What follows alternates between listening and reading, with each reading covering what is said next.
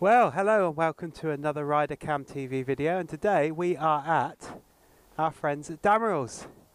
And Damerells, surprisingly very busy today. Lockdown is starting to ease, all of that jazz. They sold loads and loads of motorbikes over the lockdown period, which is really good. So people are still going to be buying bikes and going to be out on their bikes.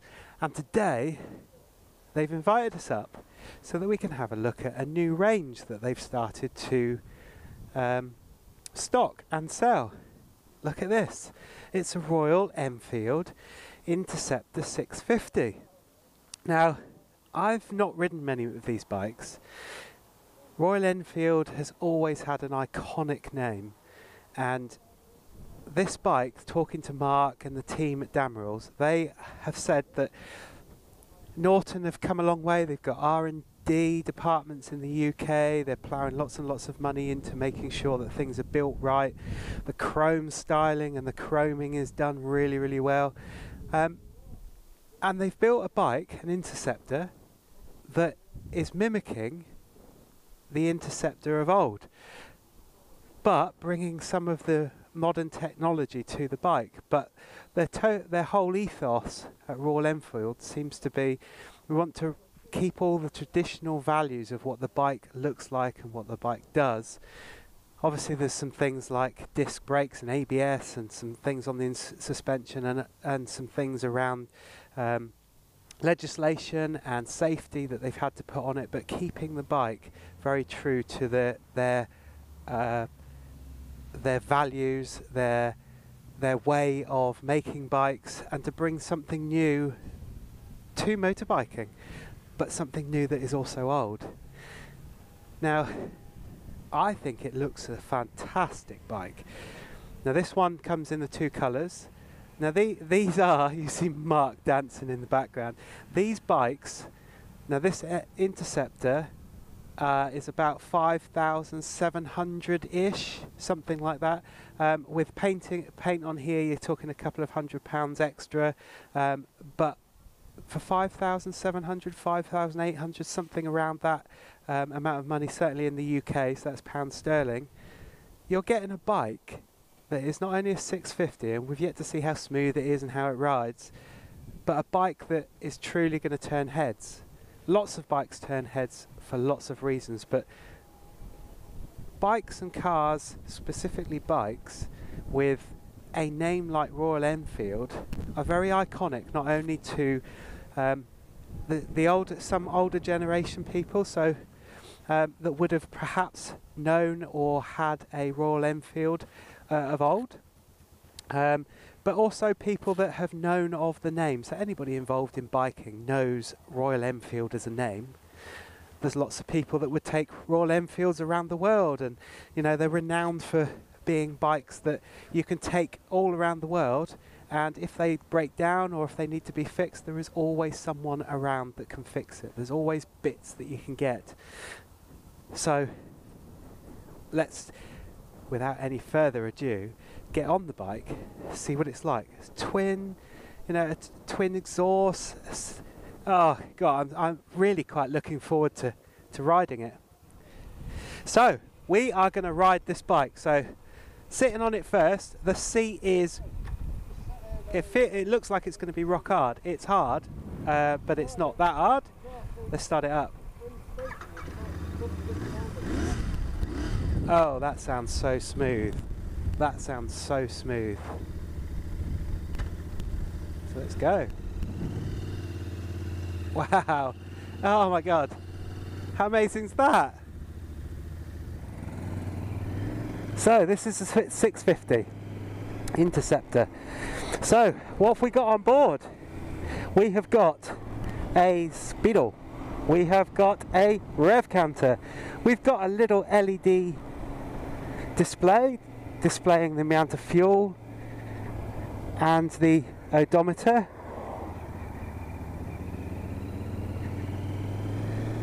So pretty basic up front. The controls that we've got are quite minimalistic, but in keeping with the old Norton and the old style. You don't need stuff on a bike like this. You don't need all the whiz-bang gadgets and, you know, bits and bobs that make all of the things like BMW Adventures and Triumph Explorers and stuff. That isn't what this bike's about.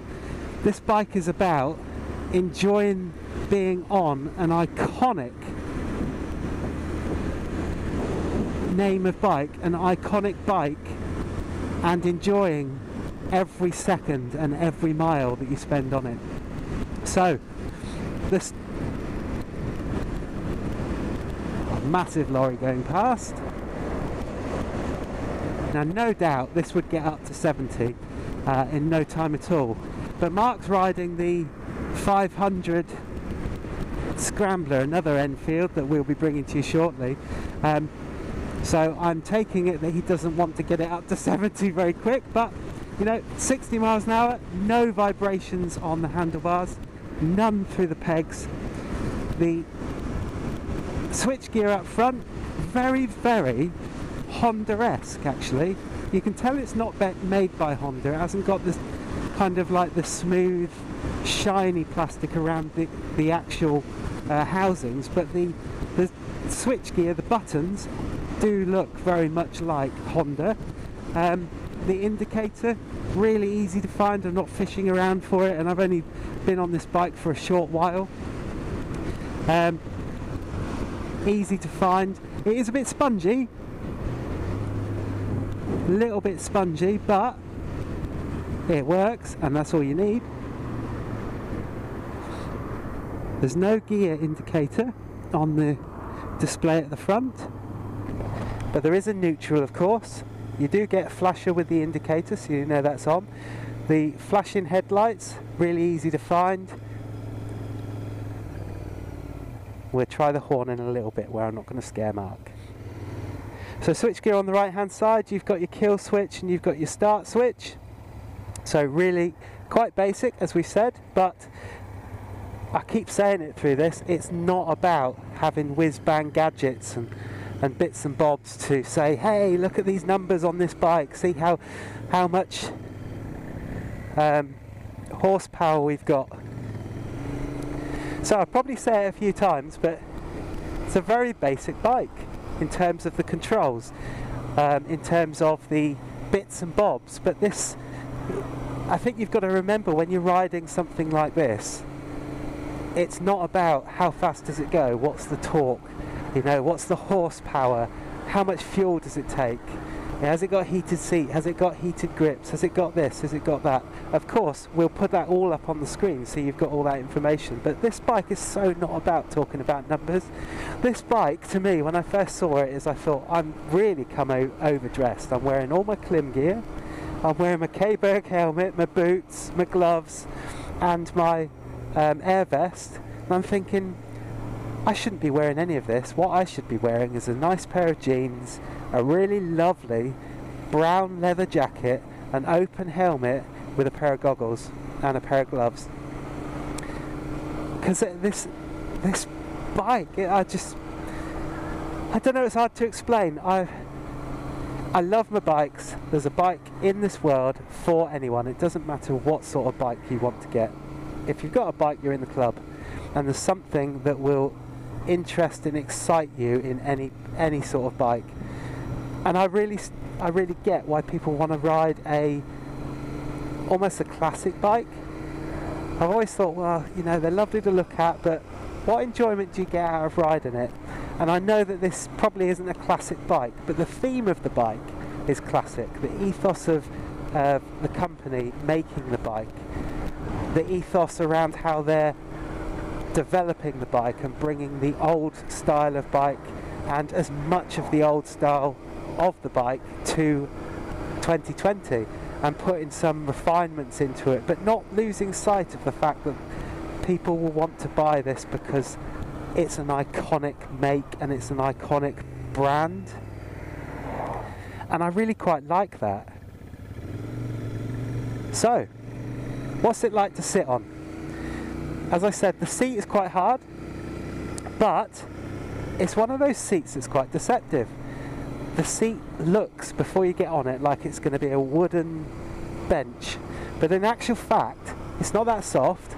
It doesn't give that much, but it just seems to give just the right amount of comfort to my buttocks. So my buttocks are happy. Everybody likes happy buttocks, so they're happy. I'm not overly extended. If you can imagine, it's almost like being in an upright armchair position to ride. Not overly extended to reach the handlebars. The handlebars and the grips are not too far apart, but also not too close. The mirrors are round, obviously in keeping with the ethos and the styling of the bike, but I can see everything that I need to see. I haven't got too much of my arm in the wing mirrors at all. If you wanted a little bit more, there is probably about ½ an inch each side that you could move that, as well as the levers over to the right and the left, just to give yourself that little bit more vision behind you. But for me, it's quite good. Now obviously, this being a naked bike, you are going to get a lot of wind and air in your face, but that's exactly what you need on a bike like this. You need to be able to experience being on the bike, being right at the front of the bike, having nothing in front of you that will put anything in the way. Nothing that takes away from the fact that you are riding what purports to be quite an old bike, but with modern technology somewhere in there. Now, I have noticed that the foot pegs are a little bit, they're in exactly the right place. My knees are bent in the right way. I don't feel crunched up at all. I don't feel too spread out. The foot pegs they seem a little bit long. Now that's just personal preference, because the foot pegs on the BMW that I ride are really quite small. These are quite big, quite chunky. They've got nice rubber on them to stop any vibrations coming through. But what I have noticed is that the gear lever, although I'm not fishing around to try and find it with my foot, I have noticed that really is probably about that much, if you can see it, away from the foot peg. So the first time that I got on it, to be able to fish around and try and find it was a little bit of a chore, but it was once. That was once. Now I know where it is. It's really easy to find. The suspension, it's really quite something else actually. Over these bumps, it's not the smoothest ride in the world, and it's far from being the bumpiest road in the world, but it feels like I'm on a cushion of air. I can feel some of the road, I can feel some of the bumps, so I still feel connected with the road, but it does give me this feeling like I'm just gliding across the top in this modern old bike. I really do like it. And the power, so I'm going to let Mark get on a little bit, and I'm just going to drop it down to another gear, and then I'm going to just see how quickly we go. So let's see what happens. So that is really nice, and do you know what? It's got a nice sound to it. It's just like a really, really nice, very, very low, very, very quiet burble. So the power delivery is really smooth. Now I would assume that on a bike that purports to be quite an old bike, although it's a new one, it's new technology, so it will be smoother, I would have thought that it would have a very pop, pop, pop, pop, pop, pop, pop sound, and kind of that sort of feeling, and you kind of pull away, and as you're pulling away, it will you know that those pots are working hard to give you that that torque and that horsepower, and to pull you away and give you that power delivery. But this is really smooth, and I mean really smooth. The throttle isn't one of those fly-by-wire throttles. It's not one of those throttles that is either on or off, with some sort of aggression. It's very, very smooth to ride.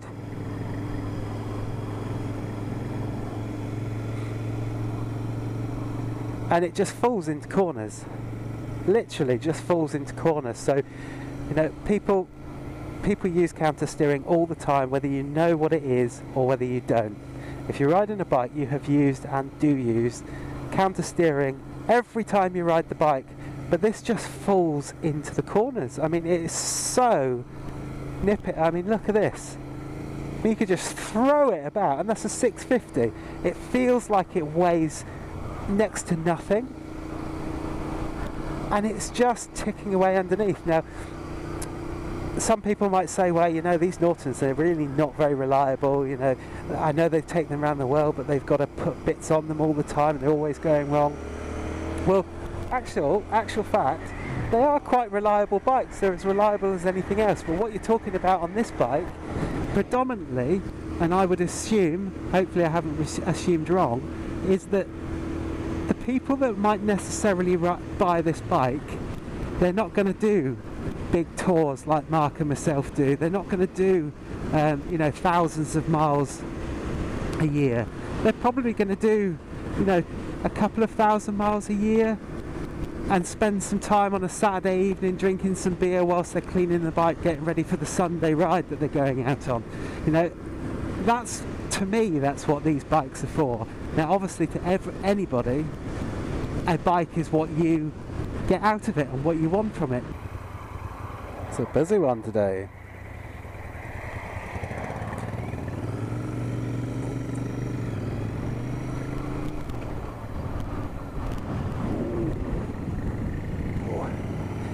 Oh, and you can stand up on it. I had to stand up because my hip suddenly decided to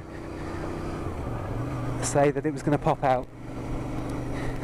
So the running costs for these bikes, well, it's got a good range on the tank. Fortunately, petrol is really cheap at the moment, so that's good. But as I said earlier, I don't think this bike is a bike that you're going to buy, or a lot of people are going to buy. There will be exceptions, obviously, but a lot of people are going to buy to do 20 or 30,000 miles on. I think that this is the sort of bike that people are going to buy to do, you know, perhaps 1,000-2,000 miles a year. It's going to spend most of the time in pride of place in the garage. For some people, pride of place in the front room, and why not if you've got a bike that you really love that much. The running costs, pretty good. Repair costs, not too bad. I can't give you any actual figures, but apparently they're not exorbitant. They're quite reasonable, good prices. The only thing being is that the servicing is about 4,000 to 5,000 miles apart. Well, hello. Hello. Welcome to another Rider Cam TV video. I know you've all missed us. We're socially distanced. Mark's over in the field somewhere with the zoom on. I'm not going to say I'm in Devon again because that'll upset people. But forgive my lockdown hair and all that stuff, but hey. Anyway, what are we here to do today? We are here looking at the Royal Enfield Interceptor 650. Wow, an Interceptor 650 sounds like racy, that, doesn't it? Yeah, I tell you what, I've never been somebody that knows anything about bikes. That's not going to change. I've never really given Royal Enfield another thought, because to me they're an iconic brand, they're an old brand, they're not made here, you know. You see them going across the world and breaking all the time and being fixed, and you know, there's always bits that you can find for them, but they just keep going. But to a lot of people, they're an iconic brand, aren't they? A real iconic brand. And I've never really had the fortune of having anything to do with Royal Enfield, or being anywhere near one, or even riding one. And today's been quite a treat, really, because look at the style of it. I mean, that is, isn't it a beautiful bike, Mark? Yes, it is. It is. My dad had bikes like this when I was a kid. Really? Yeah, yeah. He had Nortons and BSAs, and I said, you know, people come up to you and talk to you about motorbikes. Oh, I had a BSA 350 or a Bantam 350. I have no idea what they look like, but in my head they all look like this. And when I walked up to it, I thought, that's a really old bike. But is it? No! No, it's a new bike. It's a 20 plate bike, so it's a 2020 bike. And this is apparently as I was saying when I was riding it, that Royal Enfield's ethos about making their bikes are very much, they're keeping it where it used to be, but refining bits and bobs, and they've got an R&D department in the UK and ploughing lots of money into making sure that the bike is as iconic as people hold it, as high as they hold it in their esteem. I think it just looks a fabulous bike. It really does. The chrome, apparently it's a really good chrome works. It's really smooth. I like it. Exhaust pipe fondling. Really, really smooth. I mean, it's running on Pirellis and all that sort of stuff. Do you know, it's one of the smoothest bikes that I've ridden in quite a while. This seat, well, let's start from the front. Let's start from the front. So, no LEDs here. No, but then that's in keeping, isn't it? Yep. You know, LEDs would probably be cheaper than bulbs, wouldn't it? But, you know, this isn't the bike. I was saying on the video, Mark, that this isn't the sort of bike to talk about how many miles an hour it does and what torques it's got. We'll put all that up on the screen. But this is a bike about enjoyment, isn't it? And when I walked up to it, push the leaves out the way. When I walked up to it, I thought very much that I'm overdressed. I should be wearing, you know, yeah, like a Barber jacket and an open face helmet. Yeah, yeah. And so no LEDs or anything like that. I'm going to put it up on the centre stand. Yes, there's a centre stand. Wow. But I'm going to move it down here a little bit because I'm under the tree. So, no effort at all. So, come round here, Mark. Come round to the theatre of enjoyment. Theatre of enjoyment. So, we have got a... Now, I keep saying this on the video, a bog standard, no frills kind of bike, but it really isn't, because the no frills, or the frills, come from how you ride it, aren't they, and the enjoyment that you take out of it. This isn't the bike to have all these gadgets and gizmos everywhere. This is a bike to just enjoy because it's a bike, isn't it? We have got a speedo, a rev counter, we've got all the obligatory lights. Yes, it's got ABS, the oil, the battery, the engine. You've got the indicator lights that come on so you know that you've got indicators there. And then you've got a tiny little LED display which is displaying your miles and your fuel. What more do you want? There's no gear selector or anything on there, but what more do you want? Coming over to where Mark is quite expertly recording. Objects that may appear closer or something. And yeah, they are 2 meters apart. That's what we ought to have on there now. So the mirrors I found really good. They're round, in keeping with everything on the bike. And I found that I probably had, I don't know, about 1 inch of my arm in the mirror, but I could see everything I needed. But look, if you wanted to move them over, yes, you'd be moving all of the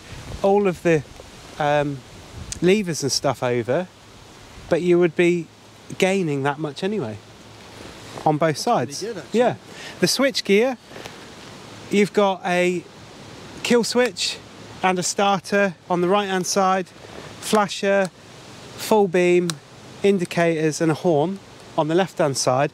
And the thing that struck me when I was riding this is these buttons are very much like Honda.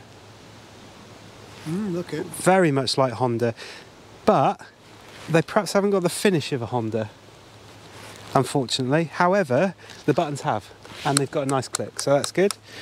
all about the click. It's all about the click.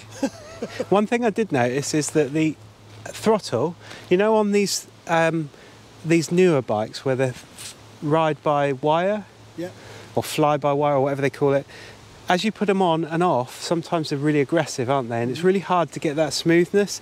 This is just right. Really, really smooth. On and off. The power delivery is really great. It's got loads of torques and horsepower that we'll put up on the screen. It's a really nice place to be. And then when you sat on it, you're not too bent up. Really quite a nice position to be sat. Knees are just the right size. Not the right size, right. My knees are the right size for my body. My knees are just the right size for my knees. Yeah.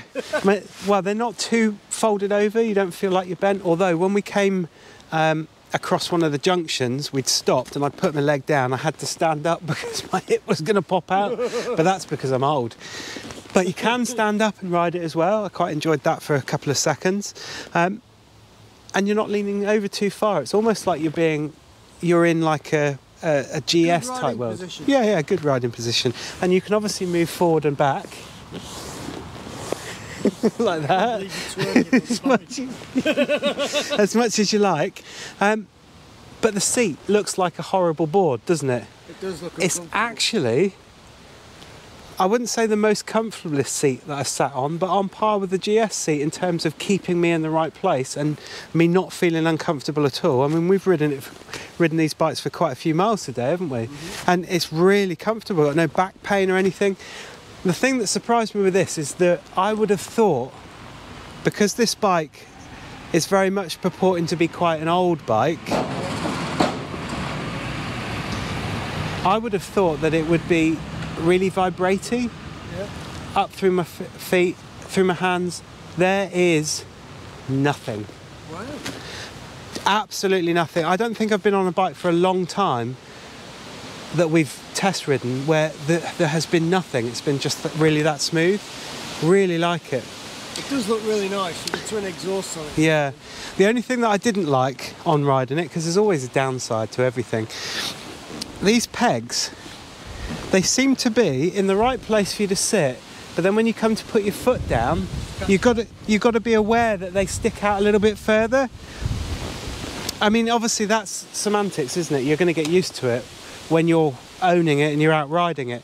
And then if you come around the other side, Mark, the other thing that I found a little bit strange, only the first time that I rode it, was this here. Now obviously it's got one, which is great. It's the standard one down and several up. Several, yeah. But there's really a tiny gap in between for you to get your foot in to select the gear. And that kind of foxed me. The very first few seconds on the bike, when I went to change up to second, really had to concentrate on where it was. After that, it was fine. Oh, I really like it. The engine, the casings, if you come hither, Mark. I mean, they're pretty iconic, aren't they? They are. Like old school. And do you know this bike is about 5,700, something like that, pounds in the UK? A little bit extra for the paint, and they do several different iconic paint jobs, and obviously the iconic, everybody knows the style of the original ones, they do that. But all this, I mean, look, this is what I would expect from a bike. I know nothing about these old bikes, but this is the sort of finish that I would expect on the outside of the engine. And it looks like it's carburetted, doesn't it? But it's not, it's all injected.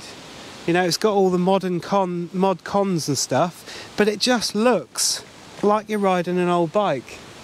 And I reckon you could turn up to anything in this. And I was saying on the video, Mark, that the running costs, it's got a good sized tank, it'll go forever. The parts aren't expensive, but they're not cheap. They're not the most expensive parts to get. The only downside is that the service intervals are like 4,000 or 5,000 miles apart, so you're going to be servicing it quite a bit. But I don't think they're the sort of people that would buy this bike. Would be the people who are doing lots of miles on it. Well, I think there's going to be a lot of people doing a lot of miles on it, but there's also going to be worried necessarily about the service intervals. No, and there's also going to be a lot of people that are going to buy this bike to do 2,000 or 3,000 miles a year, to take it to rallies, to go out on it at the weekends, to enjoy what this bike's about. And we've always said on these videos, haven't we, Mark, that there's a bike for everybody, and everybody gets their own enjoyment out of their own bikes.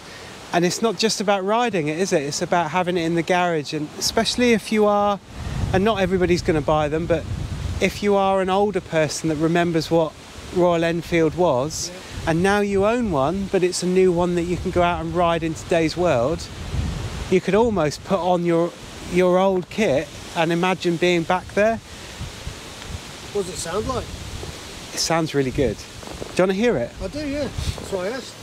Okay. Hang on, where's it going? Turn that one off. I will put it into neutral.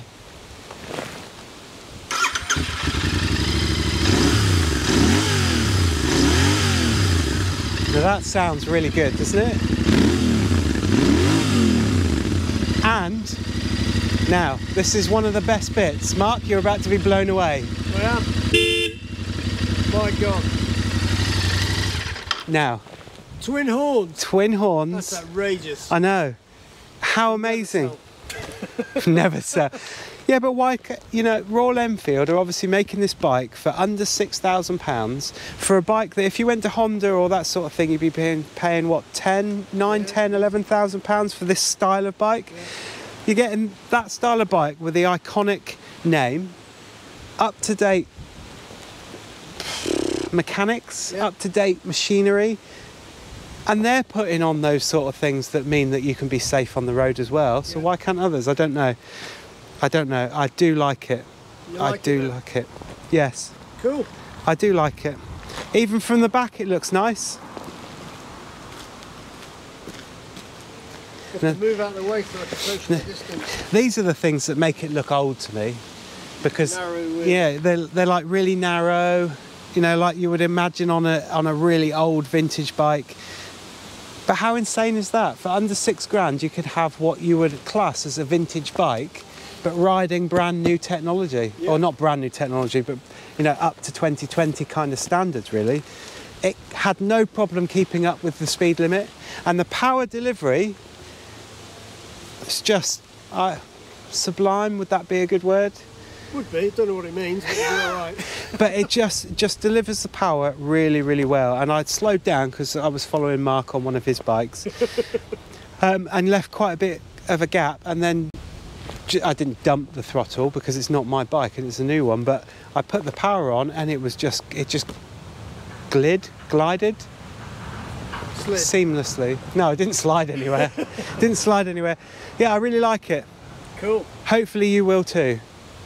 So, if you like it, give it a thumbs up, hit the subscribe button wherever that is, and if you're interested in buying one, Damerells Motorcycles in Indian Queens down in Cornwall, have a look at their website, pop in and see them. Steve and Mark and the team in there are really, really friendly, and they're really proud of these things, and they are selling like hotcakes. So, see you in the next one.